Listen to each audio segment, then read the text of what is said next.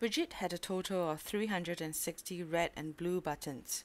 She gave away 60 red buttons and 20% of the blue buttons. After that, the ratio of the number of red buttons to blue buttons Bridget had was 1:4. What fraction of her blue buttons did Bridget use? Give your answer in the simplest form. And B, how many buttons did Bridget have in the end? Looking at the questions, you see a combination of percentage, ratio, and fraction in your question.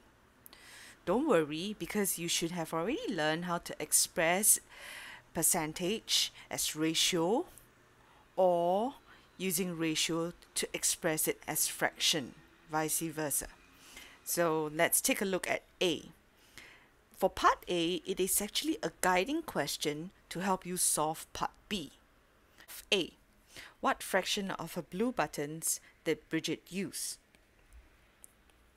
So we are just going to express this percentage as fraction. 20%. How do we express it as a fraction? Remember, percentage is all out of 100. So it's 20 out of 100.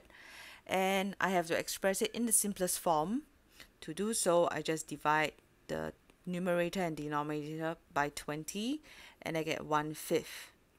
And that's my answer for part A, which is just 1 mark. Now B, how many buttons did Bridget have in the end?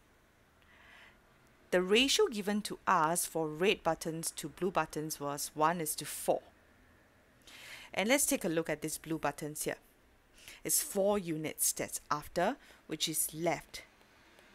And remember me mentioning just now that we have to use part A to help to solve part B. So we look at the ratio, at the fraction that was used. It's 1/5. So if I were to come up with the fraction that's left, it would be 4 out of 5. So you take a look at these 4 units, it's reflected right here in the ratio. So what does it tell me about the total units for blue buttons? It is actually 5. So which means I can express my units for blue buttons as 5. Can you see what I've done here? I just added 4 with the 1 units here to get 5.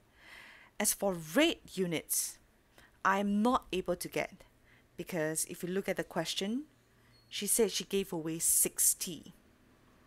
So if I were to infer that, for red buttons, it would be 1 unit plus the 60 that was given away.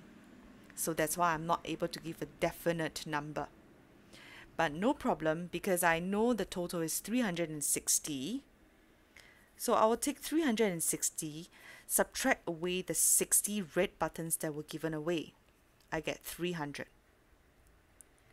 And this 300 right here refers to 5 units of blue buttons and 1 unit of red buttons. Because remember, just now I have already subtracted the 60.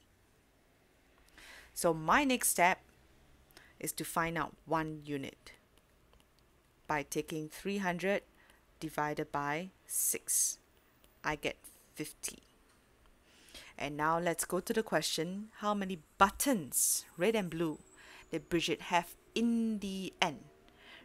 So this is in the end after, so it's 1 and 4, which is 5 units. So 5 units would be 50 times 5. I get 250 buttons. And that's my answer.